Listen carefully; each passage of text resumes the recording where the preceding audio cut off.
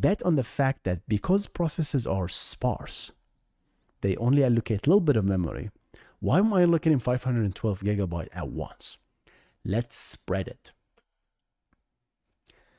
That's where multi-level paging came into the picture.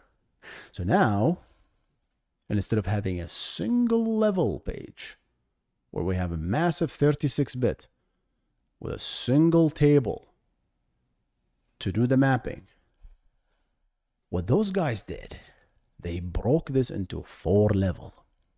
That 36-bit, the same thing, they broke it into 4 levels. First level, 9-bit, 9-bit, 9-bit, 9-bit, because 9 times 4 is 36. They said, wow. And this is what we're going to do.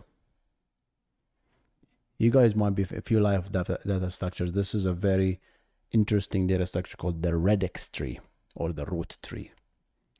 That essentially is just using the key, which is the virtual address, and splitting it and having us navigate through the game through that.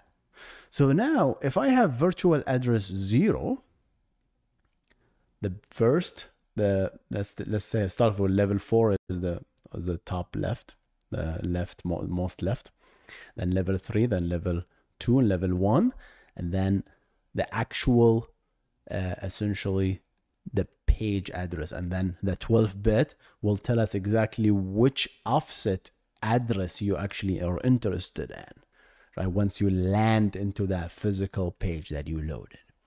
All right.